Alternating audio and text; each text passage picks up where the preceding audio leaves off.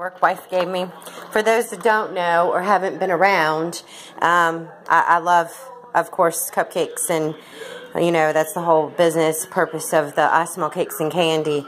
Kind of how the music stuff started, because I don't know, it started off with cakes and candy. I don't know how we got here to the mama wrapper thing, but yeah, so that's how that started. And for those that don't know, I absolutely love to cook and bake and just be creative. And over the past 2 years that I've been able to express my creativity in ways that I never imagined before, it's just opened me up, opened up my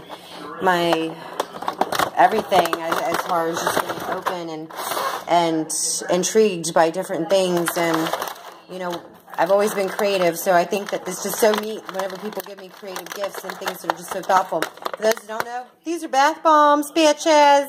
Haha.